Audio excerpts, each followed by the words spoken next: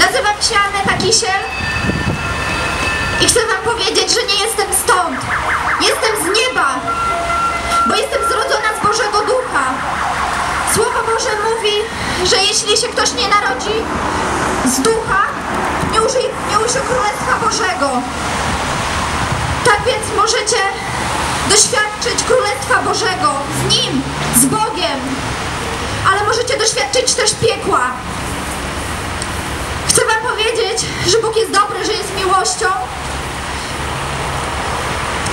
i że On posłał swojego Syna Jezusa Chrystusa, aby umarł na krzyżu za Twój i za mój grzech. I On powiedział, że kto pragnie, niech przyjdzie. Więc jeśli pragniesz, to przyjdź do Niego, zawołaj do Niego. Zawołaj do Niego, żeby Cię zbawił, żeby Cię uratował od piekła. Nie pozwól, aby Cię diabeł niszczył, bo Jezus Chrystus umarł za Ciebie na krzyżu. On za Ciebie umarł. I kiedy Jezus się modlił, to powiedział: Ojcze, nie moja wola, ale Twoja wola niech się stanie. Nie moja, ale Twoja wola. To Bóg chciał, żeby Jezus Chrystus umarł za Ciebie na krzyżu.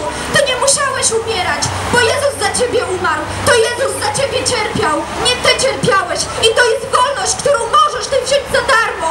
Możesz wolność, Ty za nią nie płacisz. W tym świecie tutaj za wszystko musisz zapłacić. Za każdą rzecz, za miłość musisz zapłacić. Ale Jezus za Ciebie zapłacił. Zapłacił cenę za Twoje życie. Za to, żebyś nie umierał, żebyś nie szedł do piekła. Piekło jest realne. I kiedyś każdy z nas odpowie za to, co zrobił ze swoim życiem. Gdzie spędzisz swoją wieczność? Czy to będzie niebo, czy to będzie piekło? Ta decyzja należy do Ciebie. Musisz stanąć przed sobą i powiedzieć, czego Ty tak naprawdę chcesz. Czy chcesz Jezusa? Czy chcesz Go doświadczyć? Tego, że jest prawdziwy, że jest żywy, że jest realny? Musisz do Niego zawołać, musisz przyjść i uznać grzech, swój grzech niezależności. I On przyjdzie, On Ciebie zbawi. On do Ciebie przyjdzie do każdej dziedziny Twojego życia i On Cię wyciągnie z każdego miejsca.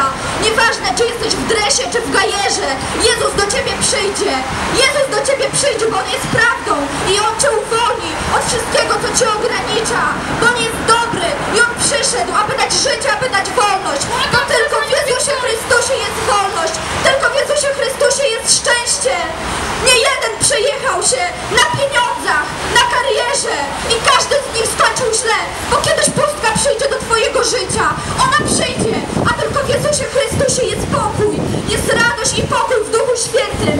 I jest pytanie, co Ty zrobisz ze swoim życiem? Czy chcesz żyć pełnią? Czy chcesz żyć tylko na miastku szczęścia? Pamiętaj, Jezus Chrystus umarł za Ciebie na krzyżu. Jezus daje Ci to za darmo. Jezus Ci daje to za darmo. Możesz do Niego przyjść, możesz do Niego zawołać: Jezu, żyłem bez Ciebie, ale ja już tak dłużej nie chcę, bo ja chcę, żebyś Ty mnie prowadził każdego dnia. Chcę się budzić rano, otwierać oczy i dziękować Tobie za życie, za to, że Ty jesteś ze mną. I teraz, jeśli chcecie, możecie do nas podejść, możecie Go wyznać jako swojego Pana, jako swojego Zbawiciela. Jeśli nie chcecie umrzeć, jeśli chcecie żyć, przyjdźcie do Niego, do Jezusa, bo On jest dobry, bo On jest życiem, bo On jest prawdą. W tym życiu nie ma nic innego poza Nim. Jest tylko jedna droga. Jest jedna droga i tą drogą jest Jezus Chrystus. Nie ma innej drogi. Nie ma innej drogi do zbawienia. Nie ma innej drogi. Jest